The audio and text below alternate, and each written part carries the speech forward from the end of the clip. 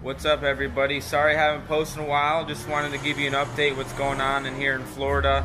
It's been pretty busy prepping for the wedding, choosing food, choosing linens, all sorts of stuff, getting our RSVPs back, seating arrangements, all that good fun stuff with the wedding. But I've been busy here trying to make the house look good on the outside, doing a lot of yard work and stuff like that.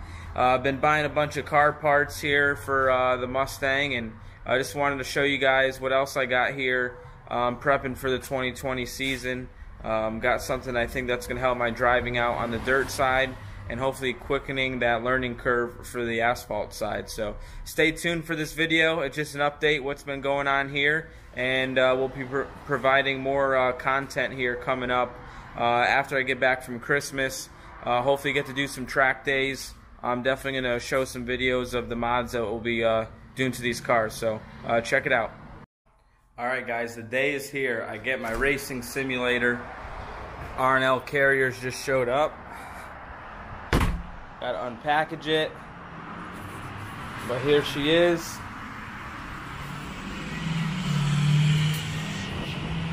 It is a Wheeler Metals WR1 simulator, so very excited. You know, Kyle Larson, he had one at his shop. I really wanted one, and with me transitioning to doing some asphalt racing, I needed some practice on some NASCAR tracks. So looking forward to unboxing this thing. We'll show you guys what it looks like and gonna set it up and hopefully have some fun with it. R&L Carriers just dropped her off to my front door. This is a WR1 Wheeler Metals simulator. I got the direct drive, the driven seat. It's powder coated red. Very excited. I haven't really been in iRacing much. All my friends have had it, but I've been slacking. So finally pulled the trigger. I need to get some laps on some NASCAR tracks, and excited to unbox it and get it going. Alright guys, well, we got it in my office. I do not have enough room, but we're gonna make it happen. But we got the direct drive steering wheel with the MPI attachment. We got the nice billet aluminum pedals. It's got springs. Probably hard to see, but these WR1s are sweet. Got the computer. Got the 49-inch ultra wide Samsung TV QLED. So very excited. Gonna start putting it together tonight. Don't think I'll play it tonight, but just gonna put it all together, show you guys some progress, and show you what these WR1s are all about. Alright, it was pretty damn easy. Just put the computer in, plug the TV in, put the steering wheel on, and we're good to go. This 49-inch wide screen's pretty awesome in person. Got the MPI steering wheel. It's Fanatic pedals, Fanatic wheel, direct drive setup, driven seat.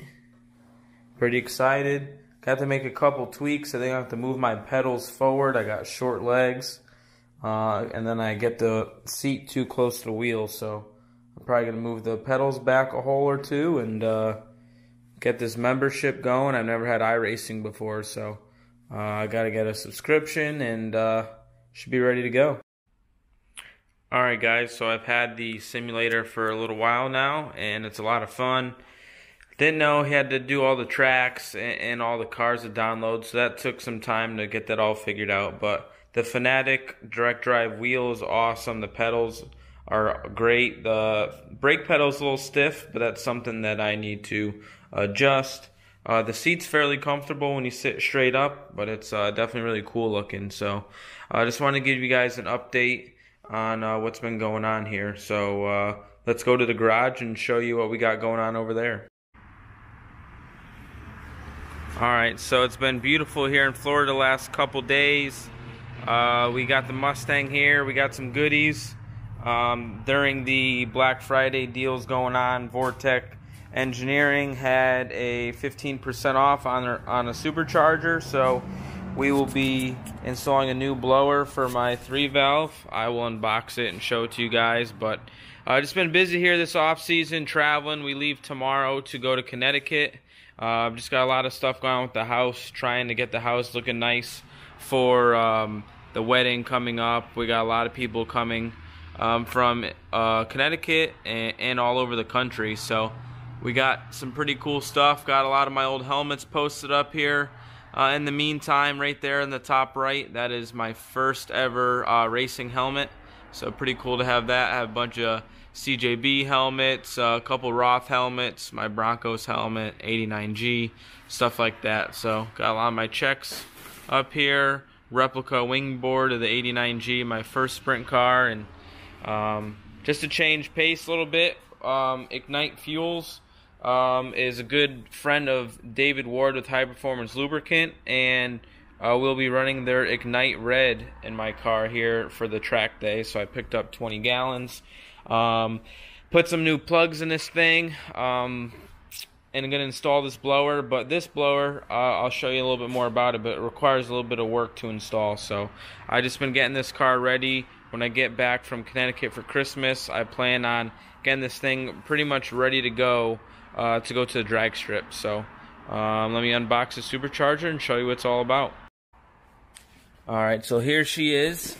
This is called the Vortec V7 JTB and Race, it's called. So the JTB is the same dimension and size as what I currently have, which is a Paxton 2200, but the Paxton 2200 is self-lubricating, so it only holds about 8 ounces of oil, and it just all self-contained. Now this thing is oil-fed, so this shares the oil with the engine, so it has way more capacity. I believe it holds more oil, and it's going to have way more oil to share with the engine, so hopefully for cooler oil temps to try to keep those IATs down. Also, what's different in the JTB is the billet impeller. So on my other supercharger is a cast wheel, and if you looked at comparisons, the fins are a lot bigger on this billet impeller. So it just increases flow. It gains horsepower in the upper RPM range for the supercharger. So pretty much with my old supercharger, I was revving 5,000 RPMs over what they recommended it for. And now this blower is capable of 10,000 RPM more than my old blower. So now I'll have 5,000 RPM for room to grow. So if I put this blower in, hopefully make some more power. And then if I'm bored or want to chase that number, I can still go to a pulley size down and run even more boost and hopefully make even more power. So we just got this thing apart, did the plugs, cleaned the MAF sensor, cleaned the IAT sensor. I'm just cleaning the air filter now. I emptied my what blow-by tank, you could call it, or you could call it your catch can, but it's a pretty big heavy-duty catch can. So no blow-by oil in there, which was good, and this thing should be ready to go hopefully in a week or so, and get to race this thing at the drag strip. Alright guys, hope you liked that quick update. Sorry for the big delay in video, it's just been really busy. Hopefully you like that, hopefully you like the simulator. If you see me on iRacing David Gravel, that's me, and you could race me whenever you want. So plan on practicing the trucks a good bit and racing sprint cars for fun on there too. So thank you, I'm really excited for my Mustang. I really hope to get into the 9.5 range at 145 plus and a quarter mile. I think it'll be capable with the improvements of going with Ignite racing fuel, the better supercharger that hopefully will keep my IATs down some, and then the blower actually flowing more air. I'm very excited to try out again. It's a lot of fun. Don't get to do it a lot, so we will see what happens. But we'll talk to you soon, guys. Make sure you ring that bell, subscribe, like, and comment on my videos. Thanks for all the support, and we got more car content coming, and I will have news very shortly on my 2020 season and what races I'll be at. So stay tuned, guys. Thanks.